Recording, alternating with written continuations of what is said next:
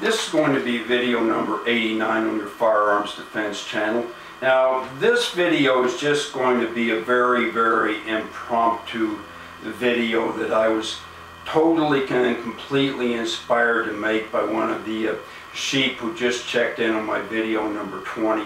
Now, I know I said I wasn't going to do that, but this guy just completely, totally inspired me, and I just couldn't pass up this opportunity. So anyway, who this guy is, he's, and I've got to read this with a magnifying glass, you'll have to excuse me, but when I printed it, it didn't. He's J. Brannon 509. It's J-B-R-A-N-N-O-N 509. Now, this gentleman who weighed in with a comment, he's 25 years old. He joined July 19th, 2006. He has 1 subscriber, 2 uploads, and his hometown is Columbia, Tennessee. And here's what he wrote into me, and here's my answers. I'll read those first, then I'll give you my take on all this. He says, "You say put 2 separate halves of the body in 2 different bags. How do you do that? Just cut them at the waist? Can you use a chainsaw, hacksaw, or a hedge trimmer?" I just had to come back and watch this again because I had an unfavorable day and needed a good laugh again. I can't believe you stand behind this video. I own lots of guns.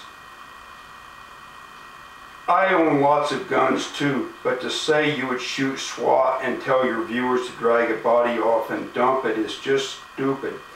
Please don't delete this video. I need a laugh occasionally. Now here's my answer to him. I said, no, you don't cut them in half. That's too messy.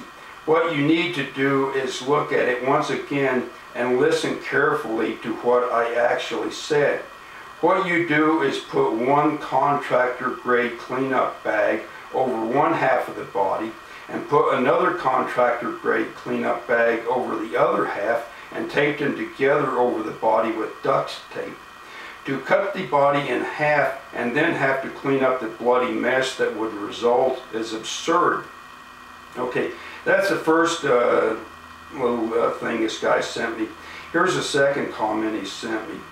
I have no idea why you would publish this on the internet. This could really come back to bite you in the ass someday.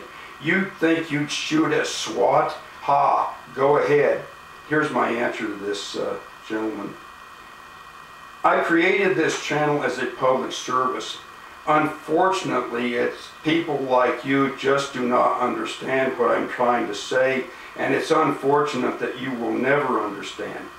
Actually, it sounds as if you would like the SWAT team to break into my home and kill me, as they have many of our fellow citizens, for no other reason than we live in a police state. As much as I hate predatory criminals, they are not the people I hate most. The people I hate the most are, and I had to continue this just wouldn't fit in one reply. The people I hate most are police, the SWAT teams, the lawyers, the politicians, the liberals, the anti-gun people, and the other assorted maggots who unfortunately live in our society and suck up God's good air. Our founding father, Thomas Jefferson, was right on when he said the tree of liberty needed nourishment with the blood of tyrants and patriots. As far as I'm concerned, the above maggots I've listed would be a good start. So that's this young gentleman weighing in and telling me what he thought of me and you know, my reply to him and all that. Now, here's my personal take on the whole thing. As far as I'm concerned, and this is me taking this personally and firing back at this asshole, and all my subscribers can take this to heart. This is me. I'm taking this personal and I'm firing back at this guy.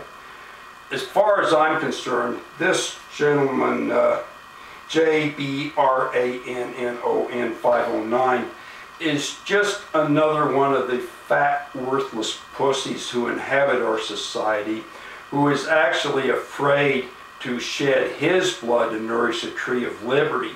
And that's about all it amounts to. He just wants to suck up to and be compliant with the police state and be happy. And that's the way these people are, and as far as I'm concerned, they're totally worthless. The only people who are worth anything to me are the gladiators who subscribe to my channel. And as far as I'm concerned, that's where it's at with me. Now, let's do a little fantasy exercise here for a minute, since I live in the Los Angeles toilet here. Let's say the Lakers were having a championship over at the Forum one year, and for some reason they lost it in 7 tough games, and 4,000 people decided they didn't like this, and they were going to come over here and burn Venice out because we caused the Lakers to lose the championship. So there's a mob of 5,000 people on the way over to Venice here to burn us out. And I'm standing there on my front yard with my shotgun and my 2 Glocks, and I'm gonna kill people if they come over here and do that. That's gonna be all there is to it. So the National Guard or the police come along and they say, sir, we're going to need your weapons because we don't want anybody to get hurt, and we're going to have to take your weapons right now. Well, you know what? When that happens, I'm going to start shooting. And if they kill me, that's good. I don't care if they kill me, that's good. My blood will nourish the tree of liberty. That's good. And as far as I'm concerned, if I kill 2 or 3 of them, that'll be even better, you know. So, as I say, I don't like the police. I don't like the SWAT team. I don't like the liberals. I don't like the anti-gun people.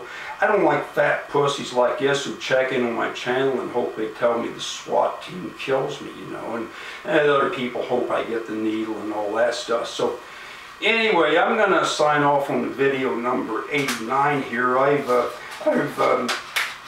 Yeah, it's video 89.